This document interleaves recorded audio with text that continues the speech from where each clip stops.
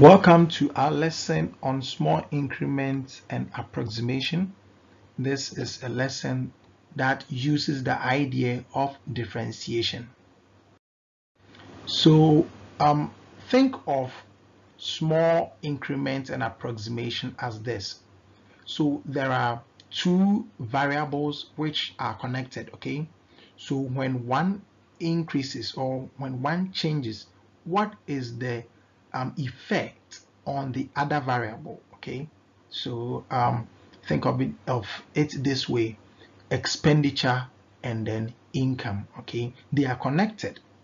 When your income increases, you also tend to spend more, okay? So that this is how it is. So your income would increase, and then the question will be, what is the increase on expenditure? Okay, so that is what small increments and approximations are. That so it wouldn't increase by a huge difference, but like slight increment, and then you look for the slight increment on expenditure. Okay, so this is how it is represented mathematically.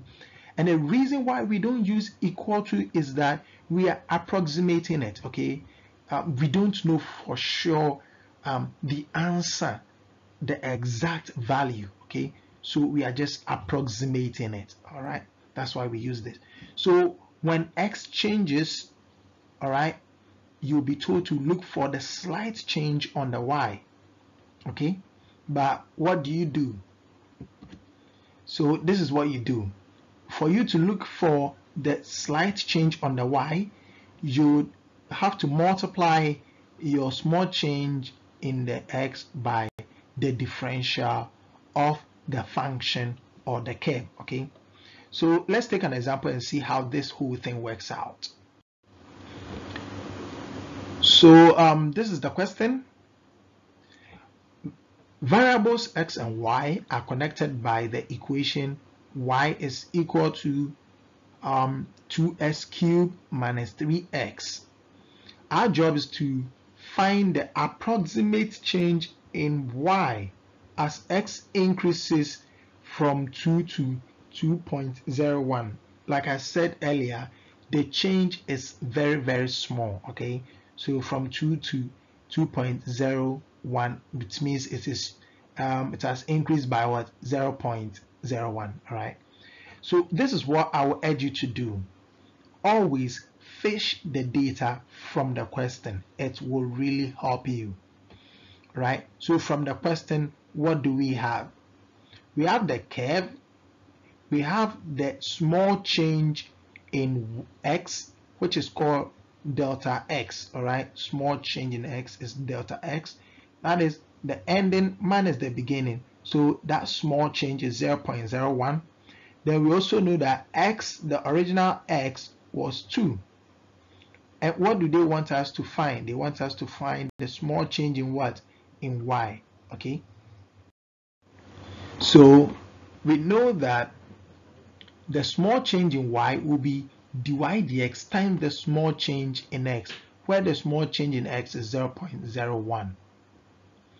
So given the curve, let's differentiate to find out dy dx. So dy dx will give us 6x squared minus 3, all right?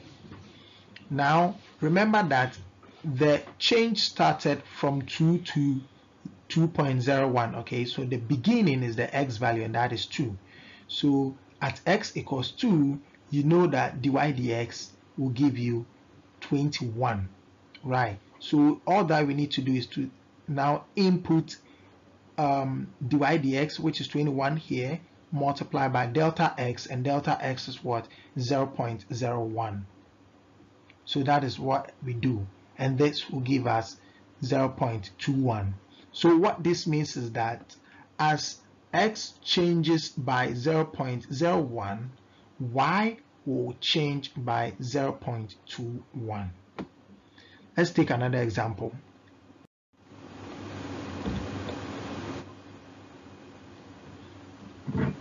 Right, so variables x and y are connected by the equation x squared y equals 400. Find in terms of p the approximate change in y as x increases from 10 to 10 plus p, where p is small. Now this part is really important. P is supposed to be defined because we are talking about small change, okay? Small change and approximation. So the change must be really small, right? So get your facts or data from the question. So from the question, we know that there is x squared y equals 400. We know that x started from where? From 10.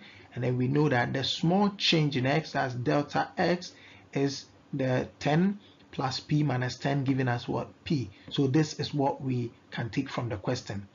Now our job is to find what? The small change in y, that's the delta y. Right. So let's set up this beautifully.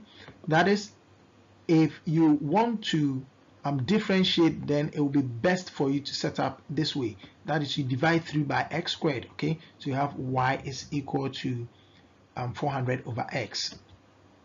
Then you differentiate. So when you differentiate this, you have negative 800 over 3, s cubed, right? So maybe you may be wondering how we got this.